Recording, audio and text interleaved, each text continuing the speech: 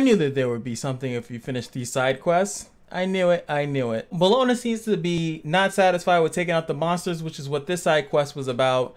Or sorry, the achievement side quests, whatever. So she's gonna fight ZEUZ instead to satiate herself. And she's getting a little frustrated that he's too easygoing. So she's gonna add a little condition. Let's see what the condition is. If you win, I'll grant you any wish you want. Oh, baby. I know some of us would love this opportunity. Oh, they went and bought ice cream? Oh, so ZEUZ won their fight. But my wish has already come true. All I wish is to stay together with Bologna and everyone else. Aww. It's so romantic. And Rin says since we've come all the way to the beach, we should at least do something special we can reminisce on later. Fine, if you don't know how to enjoy yourself, I'll teach you how. That way you can know what else you'd like next time. Definitely has to be like the intro to a porno.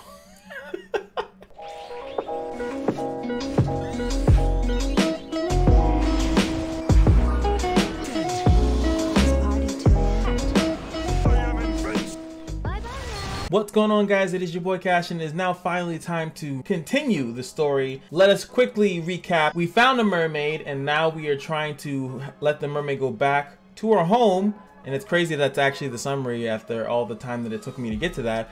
But we found a mermaid. We're trying to bring her back to her home. She realized she can't find her home. Something might have happened. Chaos Gates might be involved because it's Epic 7. So let's pretty much see what else we can get to and see what fantastical stuff we can get to. And allowing you guys to skip, I'm only going to find the most relevant information and a couple of jokes.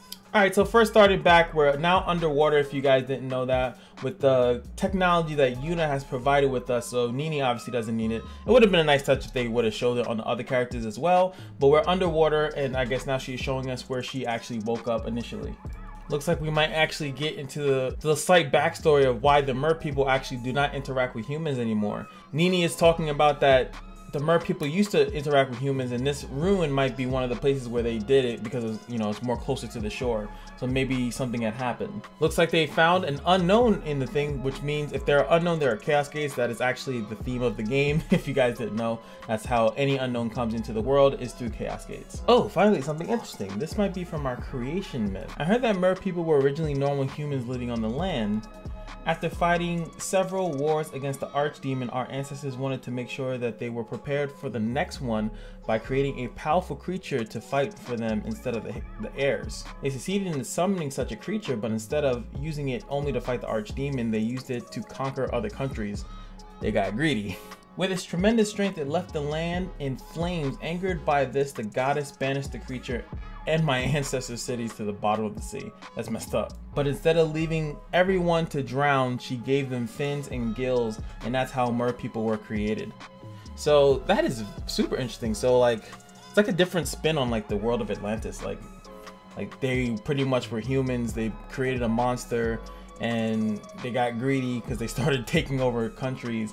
And then the goddess was like, okay, you guys are OD, and then put them down into the ocean, but not to kill them. They still were allowed to live lives by giving them the gills, and that's how they like, that's a cool spin on mermaids. I mean, I never knew the story of mermaids, so if that's similar to the regular story, let me know. But it's a pretty cool spin on it. I never know that I personally never heard. So they say that it's either the goddess destroyed it, while others say that it was too great for her, so she sealed it away. Very likely she sealed it, and we're gonna have to fight it. That's just how that works. Okay, we're getting a little something spicy here also. So obviously what they've been doing is they've been looking for a chaos gate, and now they found this pathway that leads down. They're starting to hear some noises coming down from the pathway. Or they're just gonna come back to it, I guess. Karen starts to get this weird feeling that she's actually being followed. And it turns out to be this little girl, which we saw at the end of the first part of the side story. And they do at least acknowledge that they look alike. She's probably like her shade, her moonlight shade or whatever. Thanks, ZEUZ. For some reason, this mer lady girl thing, pseudo Nini, recognizes Karen for some reason. And she's like really upset. Oh, well, not really, but she's kind of upset that Karen does not remember her. So it's almost as if there's something must have happened. Someone that looks like Karen, maybe Bloodblade Karen or something of that other nature. And she's already gone into crazy mode. I won't let you go back outside ever again. Then you can never forget about me. Boss fight? Oh no, straight up snatchies. Wow. Straight up, no fight, no cutscene. Gimme, come here. Now ZEUZ and Nini finally go back to Bologna and Rin to tell them about the bad news. So Nini reveals that she's actually always been somewhat of an outcast amongst her actual people. The only reason why she actually came on land was to have fun and exciting stories, and then maybe then people would actually like her. You know, the classic, let me go on a trip or something like that, or let me go do something fantastic and everybody will like me. Actually, pretty much a problem with today's society with a lot of things. Back to Kidnap HQ. This is like super creepy kidnapping. Like, she's giving her jewelry, she's giving her stuff. Please say my name, I want to hear it in your voice again. Super creepy stuff here. Call me Benny. Here's some interesting text. After Papa lost his crown, I became a fugitive, so I needed a place where no one could find me. This is Karen, which is weird that she always pretty much has a happy expression even though she's currently kidnapped. She's trying to gather information on why exactly Benny is actually here, and Benny says that she's been waiting for her. She's been pretty much hiding because she's a fugitive. See, look, nobody wants to come here, and I'm assuming this is gonna lead back into, yeah, something. This is where we used to trade with humans. We gave them pearls and corals and they would pay us with treasures. People got greedy and kept going deeper and deeper to get more things, and eventually they reached the place where the creature was summoned long ago. So some of the truth of the other stories coming to play. Also, another thing to mention is that when Rin and Bologna were by themselves, they were finding there were various different treasures from all over the land, and that's probably why, because they were trading with the mer people. Yep, so after the monsters started popping up everywhere, they left their treasure behind and swam deeper into the sea. But the monsters kept coming, so which I'm assuming this probably means something of the nature of the chaos gates opening, and now that's why there's unknown in the sea now.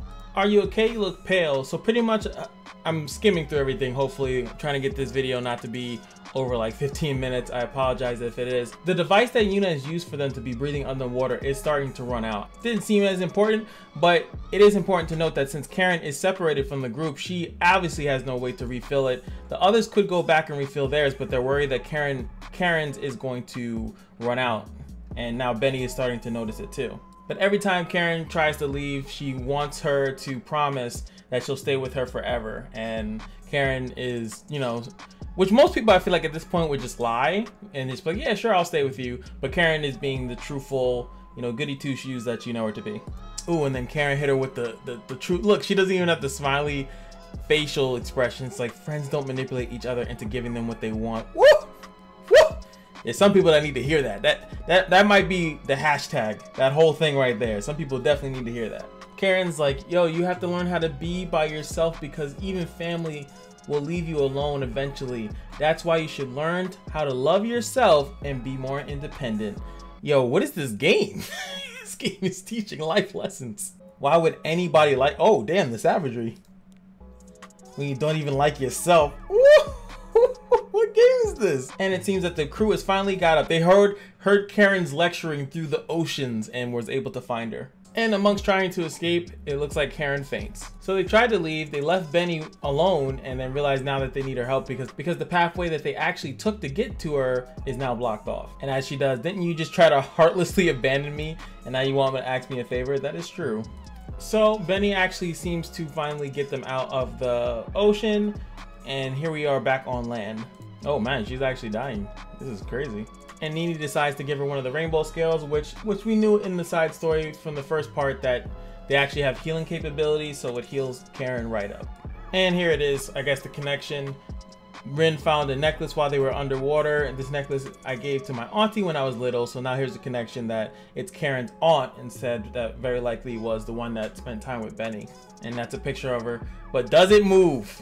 We need to know if it moves. I guess that kind of looks like Karen. See, it says stranger, and she's not animated, so I mean, they could still somewhat do it, but if it has to move, it has to move to have a chance. She has a name though, Celine. And of course, throughout all the misunderstandings that's going on here, Karen is probably now determined to go back into the ocean to talk to Benny to tell her the whole story.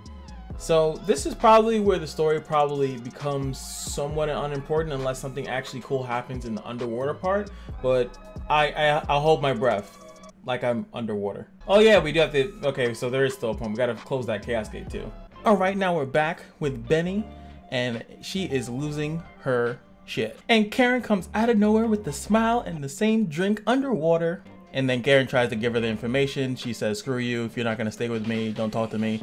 And this is probably gonna extend this longer than it needs to be. Probably my favorite Karen face ever. So finally Karen tells Benny all the information, and she's trying to convince her that Celine, Karen's aunt, did not just abandon her, that Celine is just a person that like is in and out.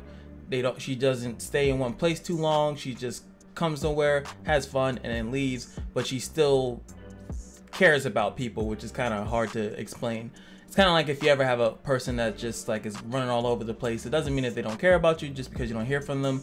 They're just, you know, that's just how they are. And now Benny, to atone for her annoyingness, if that's even a word, she's going to show us where the Chaos Gate is, which is weird that she knows where it is. All right, now we're going back to that narrow passage that we said. So there's a big unknown obviously guarding the gate. Apparently they can't fight it for some weird reason, even though it's a bunch of them down there. So Benny is suggesting that she lures it away, which doesn't sound good at all. But apparently she is a master at baiting people. All right, ladies and gentlemen, it's one of these parts where they're gonna make me gather a bunch of stuff. Pretty much they're searching for the Chaos Gate, and I have to gather a bunch of crap until it allows me to progress through the story. So I'll see you guys in a couple seconds. This is the unknown that is chasing Benny.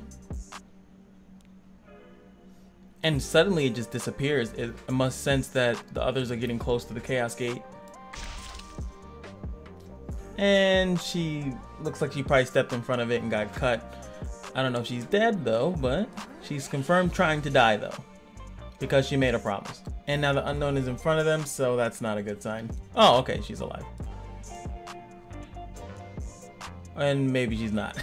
It's like I'm going back and forth. She's injured badly. Okay, maybe she might make it to the end. So now some of them are gonna go look for the Chaos Gate to send Nini back to her world, while the others are gonna fight the unknown.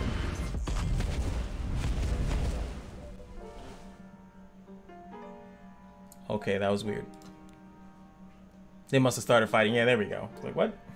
Where's that noise coming from? Holy God, we're finally at the Chaos Gate. So they've been trying to stall out this big ass unknown, and it's starting to become an actual issue because they're fighting underwater, they're getting injuries, they're running out of air. So it almost is like if this was on land that they probably would be able to deal with it, but since they're underwater, it's a lot of hassle. Apparently not for ZEUZ, he can do it by himself. Rebecca literally pulls out the Krillin of the series.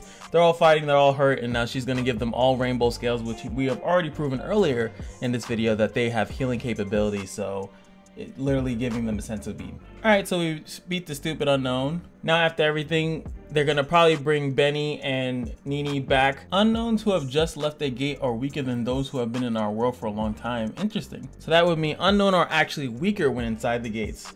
That's the cool stuff that I like to know. Apparently Karen didn't get hurt during the fight, and she's like, well, then I'll give you back the rainbow scale, and she says you can keep it. So that's kind of where the whole thing of the artifact comes in. That's why we get the artifact, the rainbow scales, because that is the one that Nini decides to give to Karen as a like souvenir, as a memento. Somehow this is still going. I don't know what's next. Now we're talking to Auntie. So very interesting enough, Nini goes back to her world through the Chaos Gate, but Benny stays. For some reason I thought that they were gonna go together. Oh my God, it's finally the end. Oh, I thought it was the end, but they got this thing. I'm not covering this. Whatever this is, I'll figure it out. I'm pretty sure you guys know what it is. I'm done. That's the stupid story. All right, leave me the fuck alone. I'm so tired. I'm a battered man. That took like at least 3 to 4 hours to do just because of all the back and forth, and also I'm watching Evo on the side. But so far it was pretty cool. It makes it kind of open that they might do something with mer people, that maybe we might see something in the future as far as like maybe a mermaid character, or actually start introducing something that I've always wanted in these games but they usually don't do it, or actual like creatures, and not just have these humanoid characters. I would love for, what is his name?